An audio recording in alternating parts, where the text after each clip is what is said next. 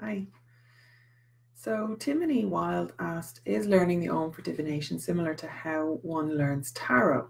And having some experience with both tarot and the Ogham for divination, I'm going to give the really helpful answer of yes and no. Because it depends on how you use the Ogham and how you want to use the Ogham.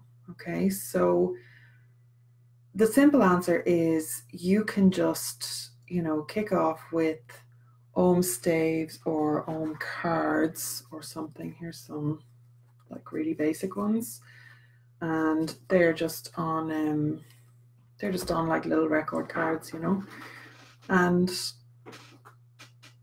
you could just learn them. Let me see, there is Aaron's book, Ogham Wisdom.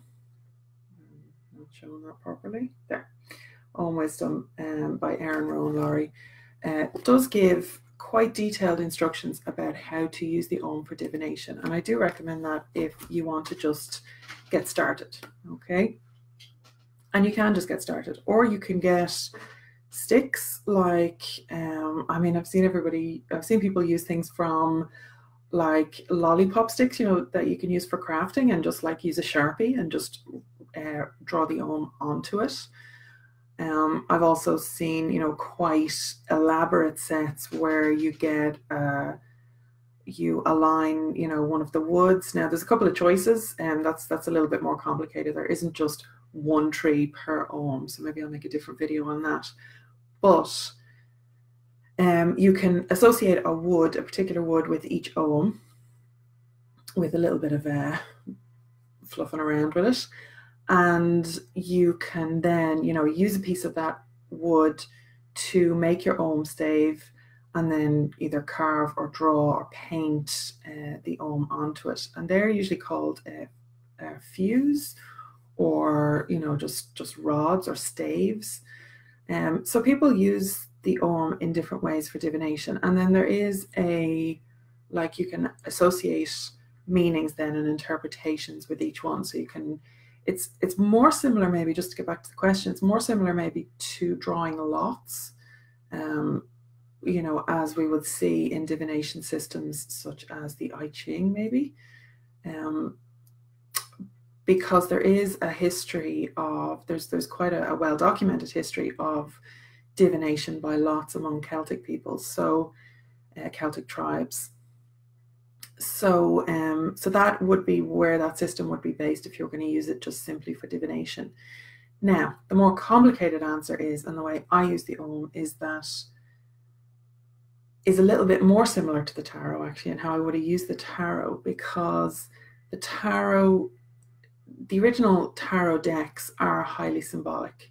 I wish I had actually just grabbed one. I have quite a few, just not to hand. But if you take, for example, the Rider-Waite tarot deck, and the art was done by Pamela Coleman Smith, I think.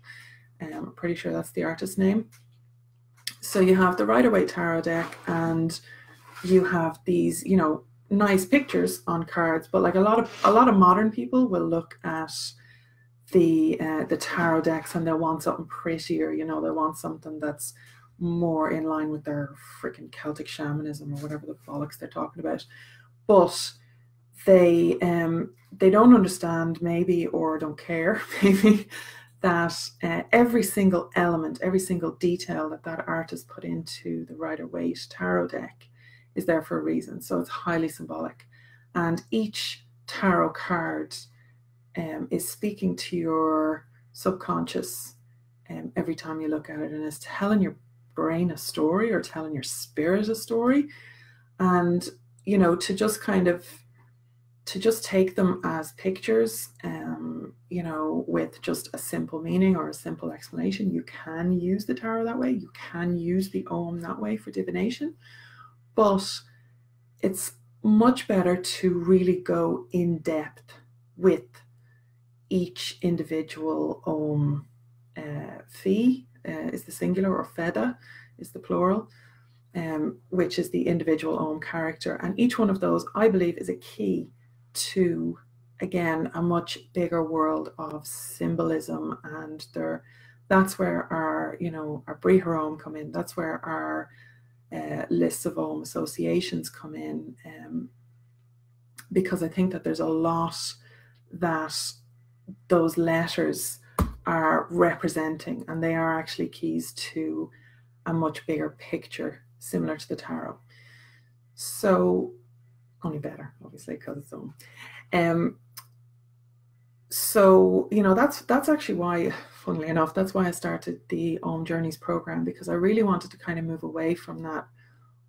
Not move away from it. It's okay to start with like a simplistic kind of interpretation and to learn the Om in that way, and to get your feet under you with just, this is the Celtic tree Om, and this is the Celtic tree calendar, and all that kind of stuff. That is absolutely fine for, starting off, and some people never go further than that, and that's fine too. And that's not to pass judgment or dismiss anybody's experience in that way. But the reason that I started the Om Journeys course is to give an option or an opportunity which hasn't been there before, as far as I know. I've certainly never seen it because I was looking, so it wasn't there, so I had to create it.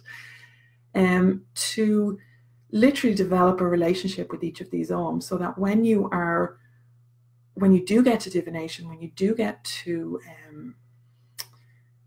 to practical use of the Om, you have that whole world that is associated with that Om, and that Om becomes the key to opening that. And in my program, I do that through journeying, but also then through, spending a week with each Om and really having a lot of like exercises and interaction, and, as well as just reading about that Om, and obviously we do that too, but there's just so much more to it. And I believe that that is the true value of the Om.